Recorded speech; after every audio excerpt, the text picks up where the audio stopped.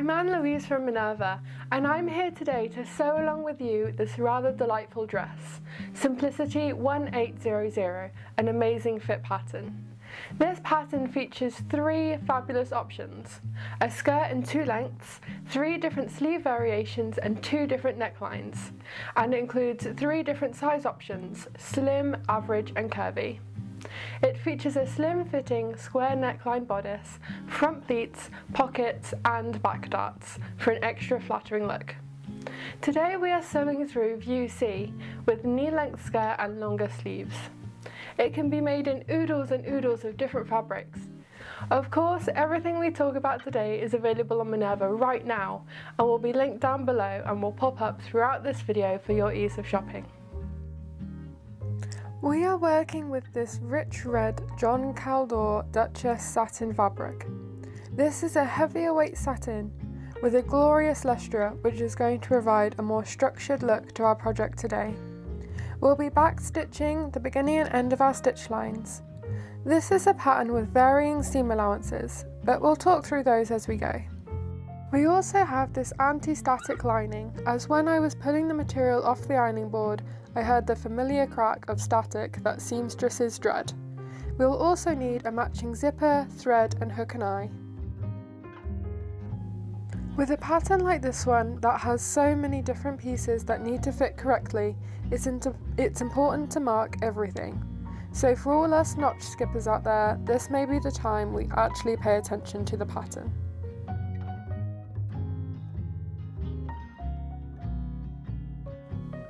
After all our pieces are cut, we are preparing to stay stitch the bodice front and back necklines to make sure no one gets any ideas about pulling out of shape while we're being sewn. Also, we are marking the darts on our back bodice and back skirt pieces.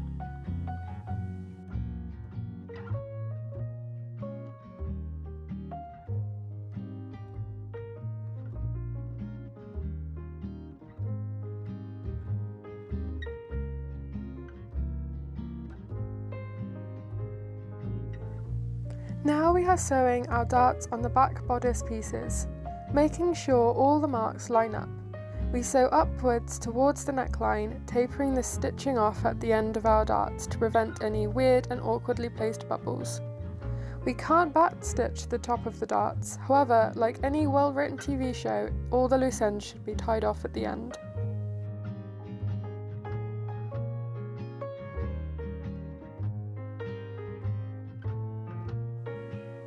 We now attach our front bodice and side bodices together, gently easing the side front into the centre front piece. This may take some time and pin adjustment, however, as long as at the end of the day all the notches line up and the edges are even, we should be good to go.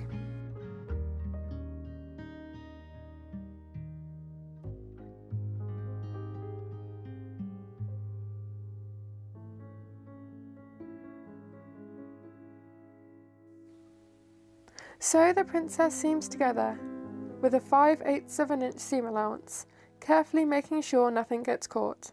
If in doubt, baste it. Princess seams can be a little tricky, but the result is definitely worth it. If you're working with your more lightweight crepes or charmeuses, I would definitely recommend basting together first. Once we've finished sewing our princess seams, we're going to clip them and then press the seam allowance towards the centre front. This is our bodice so far. We're then going to repeat the steps we've done in our lining fabric with the same seam allowance.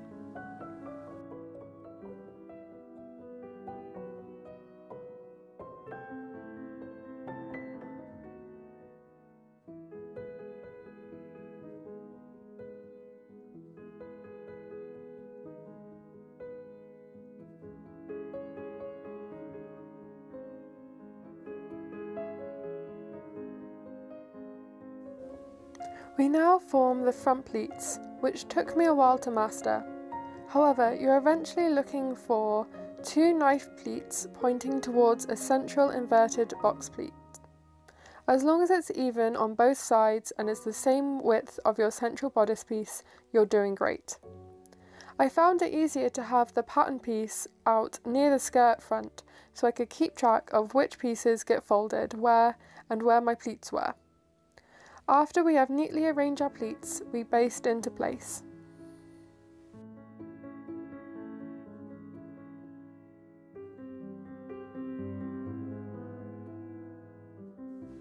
We're now stay stitching 1 inch every side of the dots marked on the skirt, and then clipping to the dot to make sure it will sit smoothly on us.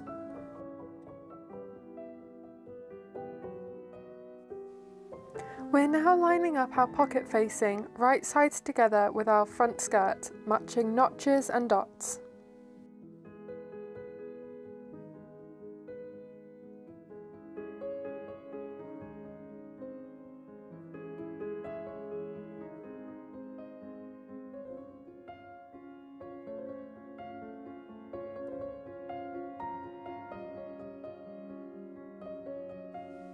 We then sew the pocket facing onto the skirt front, stopping the stitching at the marked small dot. Sew with a 5/8 of an inch seam allowance. After sewing, press the pocket and seam allowance away from the skirt. After clipping the curved seam, we're also going to clip to the small marked dot on the front skirt piece.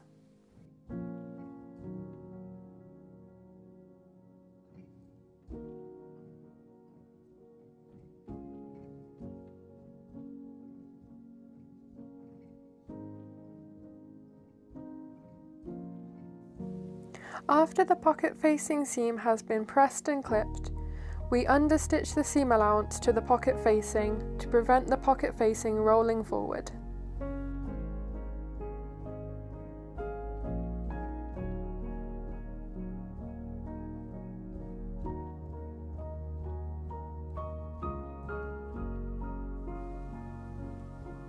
We now reinforce the front yoke at 5/8 of an inch from the edge, 1 inch each side of the marked dot.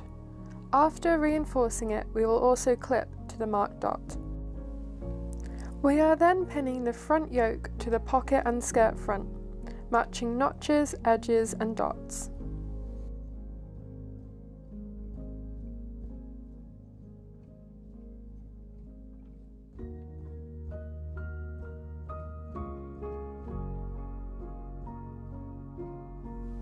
We then sew the front yoke and front skirt pieces together with a 5/8 of an inch seam allowance, pivoting at our marked dot, where our dot is at the join of the pocket facing.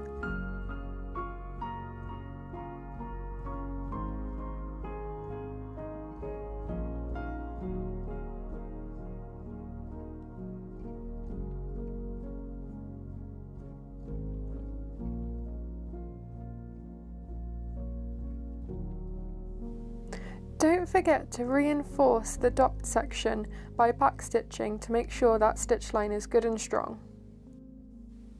We then baste down the section where the front yoke, pocket and skirt front all overlap.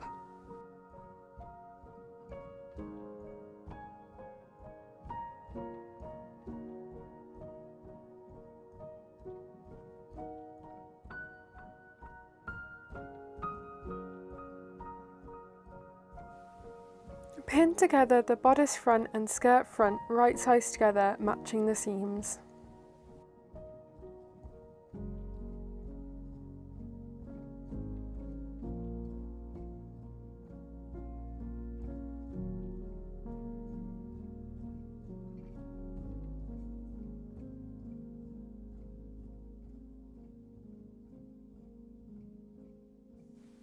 We then sew the bodice and skirt right sides together with a 5/8 of an inch seam allowance.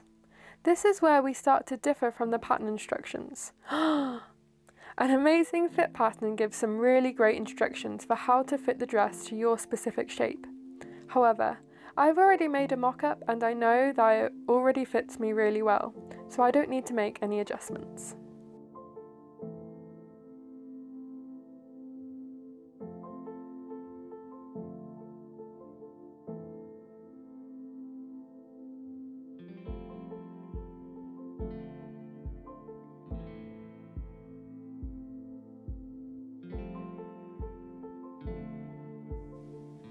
Now we have an entire front section, we start on the back.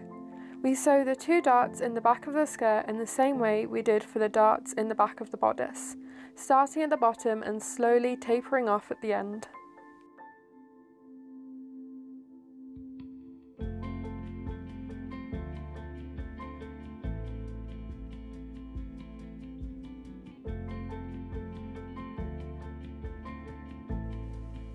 After all our darts on our back section are pressed towards the centre back, we pin the back bodice and back skirt together at waistline, matching the darts and notches, and sew right sides together using a 5/8 of an inch seam allowance.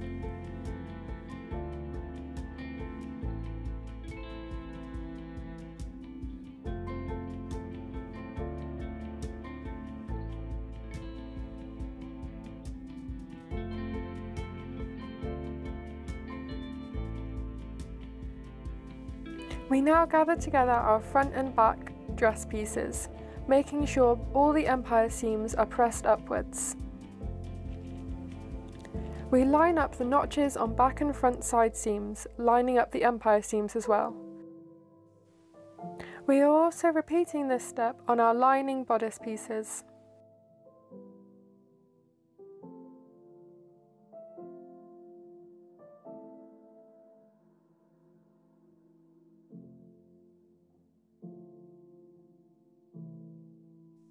We then sew the side seam with an inch seam allowance.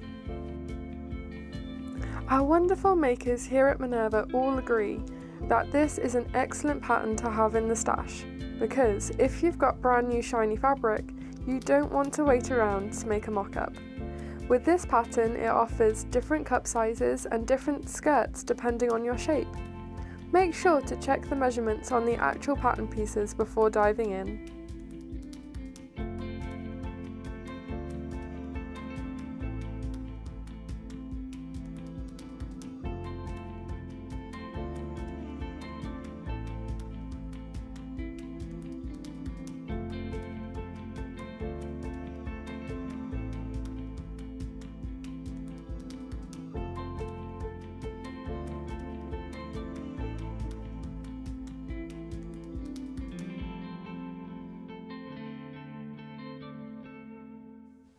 This is our progress so far, our front and back sections attached. Now I just want to make some adjustments to the pleats. As you can see, the weight of the fabric is pushing the pleats at a slightly unflattering angle for me. So I'm going to make a little adjustment to our pattern. I'm going to sew the pleats down just about 8 centimeters from the bodice with a bit of top stitching, which will make a nice little style detail and make it a little more flattering for my figure. We now attach the lining to the bodice neckline, first sewing the centre front with a 5/8 of an inch seam allowance, clipping and understitching, then flipping the lining inside the garment and with wrong sides together, stay stitching the lining and the bodice together. We then sort out our sleeve pieces. They look a little different to your usual sleeve, that is because they also turn into our shoulders. We place them right sides together, matching small dots and notches.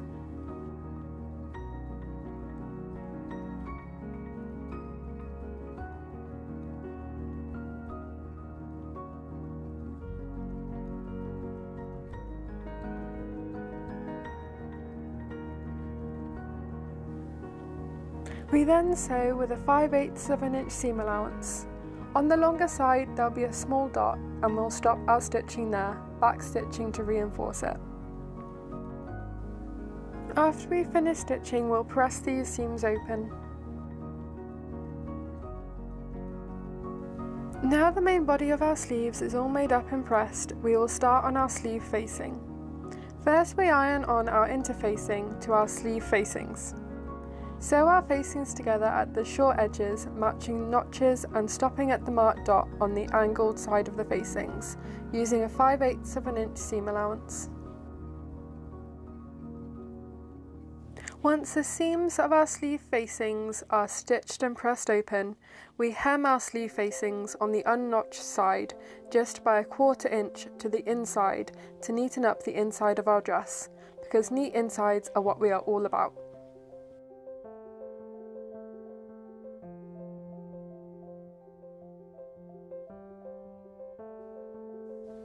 Then with right sides together, pin our sleeves to our sleeve facings, making sure the inverted notch is lined up.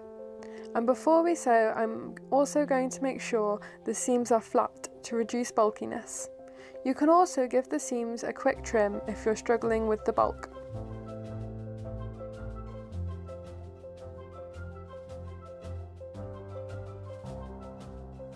We then sew together our sleeve and our sleeves facing, starting and stopping at the marked dots using a 5/8 of an inch seam allowance.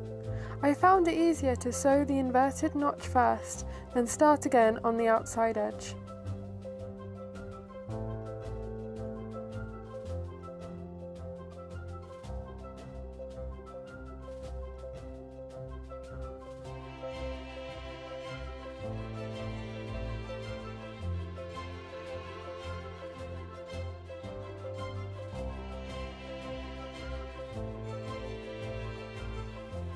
We love the pattern hack for the lace-up back by our maker Duchess Fashion by Tanya. Doesn't her dress look to die for and summer ready? We can't wait to see your creations with this pattern. Make sure to tag the pattern so we can see your fabulous creations.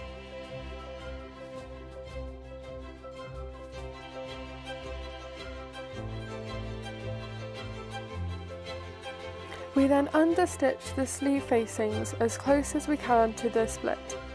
We can also top stitch the top band into the sleeve, however I just decided to slip stitch the sleeve facing to the sleeve using the seam allowance.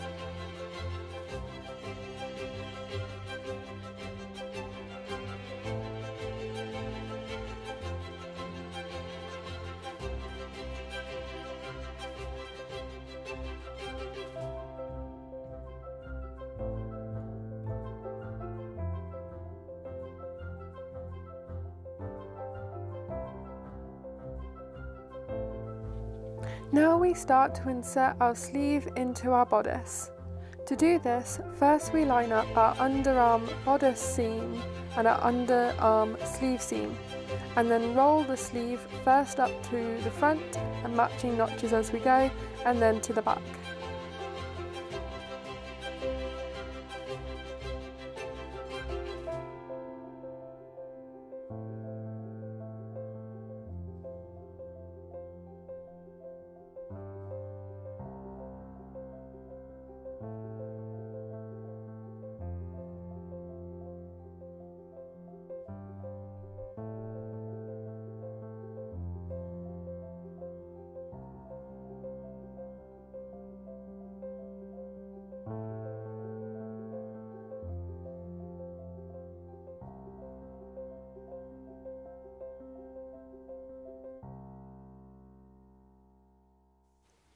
We then sew the sleeve and bodice together, right sides together using a 5/8 of an inch seam allowance. Then we sew again 1/8 of an inch in from the first stitch line, and then trim between the two notches.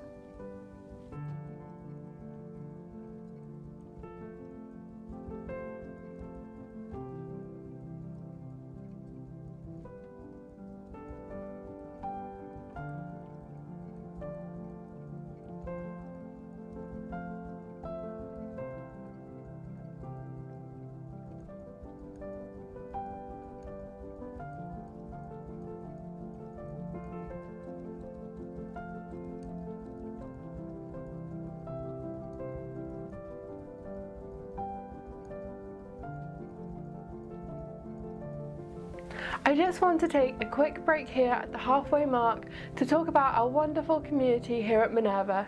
We really want to encourage everyone to take up something crafty. At the top right of the post, you will be able to follow Minerva and keep up to date with offers, new releases, general fabric prettiness, and of course tutorials, sew-alongs and top pattern pics. Let us know what you would like to see next. Comment below, we'd love to hear what you think. Now we're starting to get our dress together, we interface our neck facings and sew notch sides together, right sides together. With their right sides together, they should make this kind of bird shape. Then, exactly the same as the sleeve facings, we do a 1/4 inch seam allowance on the unnotched long side.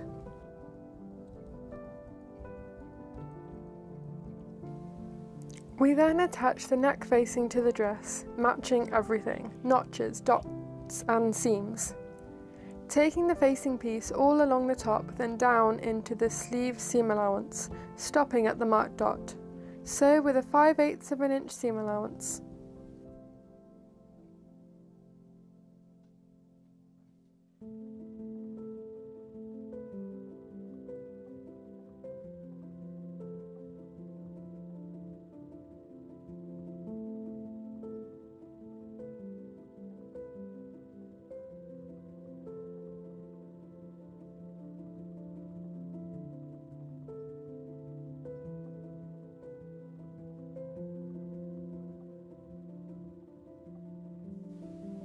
John Caldor, who made the fabric we are using today, is well known for his high quality fabrics that feature bright, bold colours and big, daring patterns.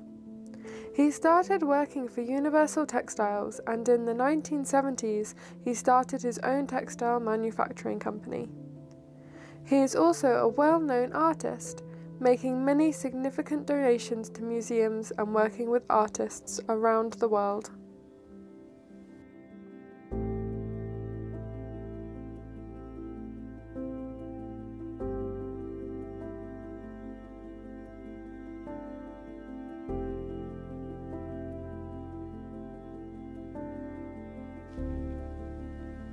We then understitch the facing seam allowance to prevent anything rolling forward.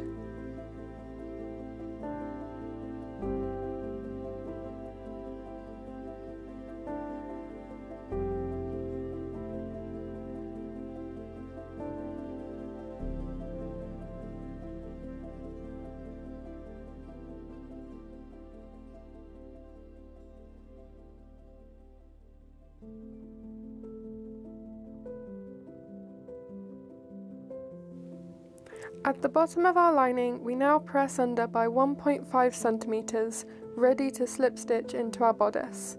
We then baste down the centre back.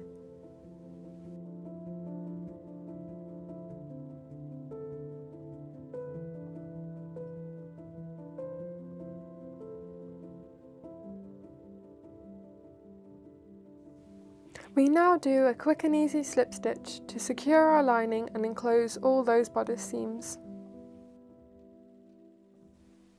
Duchess satin, like the one we are using today, has been used in wedding gowns for centuries, since it was first imported from China. It is thought satin has been imported into the West as far back as ancient Greece. Satin has a very high thread count and is usually made from silk fibres, but it is also made from polyester, rayon or acetate.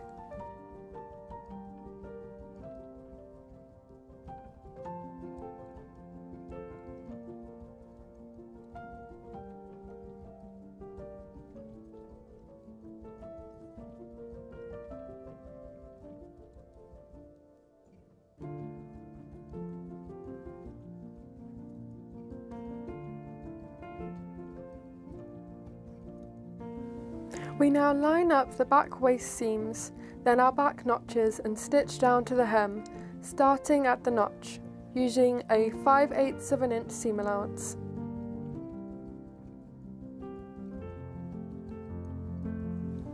After pressing the back seam open, we then place in our lapped zip.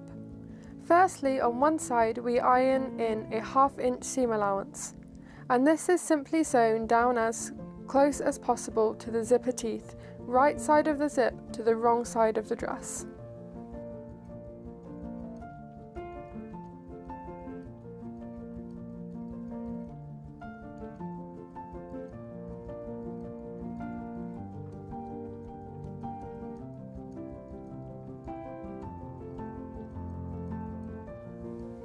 It is thought that Queen Victoria popularised satin for wedding gowns.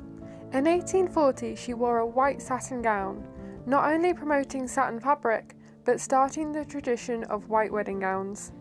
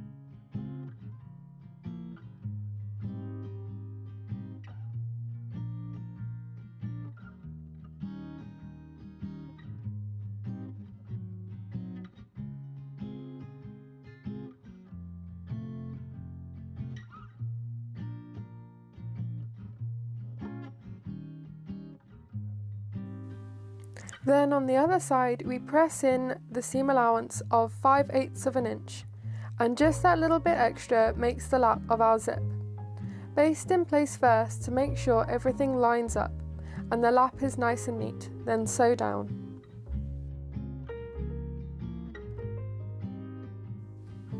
Today, probably the most iconic satin dress is Marilyn Monroe's shockingly pink strapless gown she wore for her 1953 film, Gentlemen Prefer Blondes. In 2010, the dress was put up for auction with an estimate of $150,000 to $250,000, cementing satin as one of the most iconic fabrics a person can wear.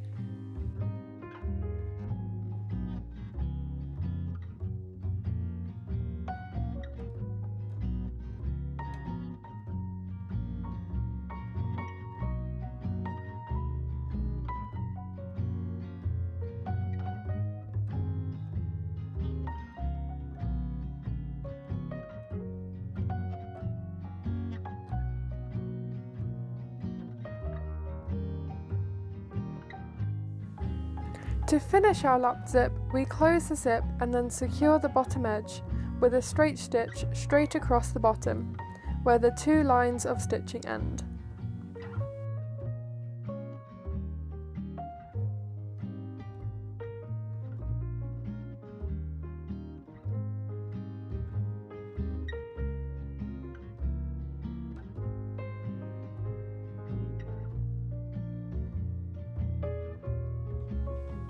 Lap zips aren't like buttons, there's no right or wrong side to have the zip. At the end you should be left with something neat and tidy hiding the zip.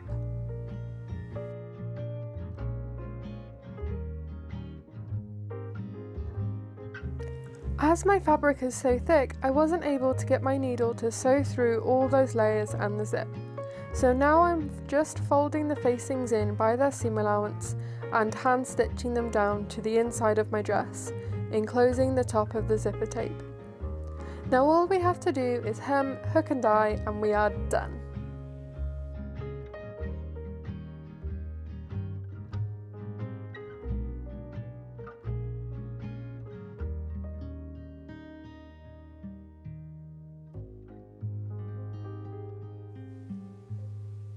And there we have it, a dress with buckets of personality.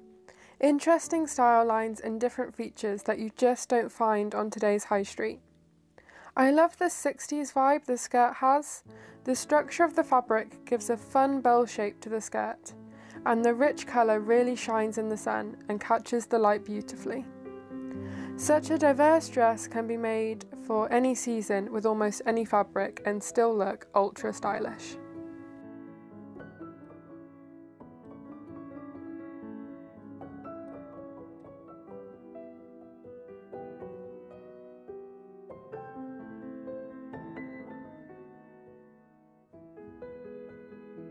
Here at Minerva, we love to hear your views. What would you like to make with this fabric? What fabric would you use for this simplicity pattern? Any questions, comment below and we'd be happy to answer them. And don't forget, Minerva Craft Club members get 10% discount for 12 months when they sign up. And creating a free account, you'll get a welcome present of a discount coupon. So join us with our lovely community of makers, follow, comment and like, and we'll see you next time.